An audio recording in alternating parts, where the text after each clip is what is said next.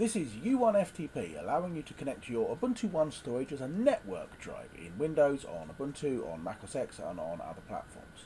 So, this is Windows, and as you can see, we can go to James Henstridge's website, or we can go to launchpad.net/u1ftp and download the zip file. Now, when that zip file downloads, you can then run it with Python. So, as you can see, you download u1ftp 0.1, and then you start terminal and say Python u1ftp-0.1.zip. At that point, you're making Ubuntu One as a whole available to your computer. You can then connect to it as a network drive. So in computer, say at a network location, and then choose a method, and then connect to FTP 127.0.0.1 port 2121. Then when you connect, for the moment say log on anonymously, and then say next give it a name, so call it u1ftp or Ubuntu One storage, whatever you want to. Name your network drive. Windows will then ask you to add a username and password. Use your standard Ubuntu One username and password, so the same one you use to log into the website, to log into Ubuntu One music streaming. You can then say save the password if you want to.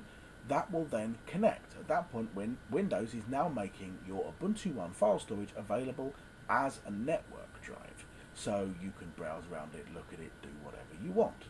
So that's now connecting, and as you can see, that's now connected. That's showing your Ubuntu One file storage as a network drive. So you can browse into it, browse into the Ubuntu One folder, then browse into images, and you can see the images that you've got in your Ubuntu One file storage available on Windows. If we go to the Ubuntu One website, you can see exactly the same files there. So if we go to one.ubuntu.com, browse into files, and then into images, you can see exactly the same files. They're files in your network storage, in your personal cloud. So you can copy files into and out of that. So here's an example of copying a file in and then pasting it. Because your Ubuntu One storage is available as a network drive, you can do anything you want with it. You can copy all the files into it, copy files out of it, rename files, move them around. It's a really convenient way of getting access to your personal cloud without having to install the Ubuntu One synchronization client if you don't want to. So as you can see, that's now uploading, and that file, hydrangeas, is now stored in Ubuntu One.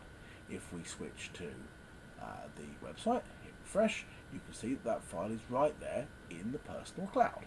So this was Ubuntu One u1ftp, available as a network drive. We hope you like it.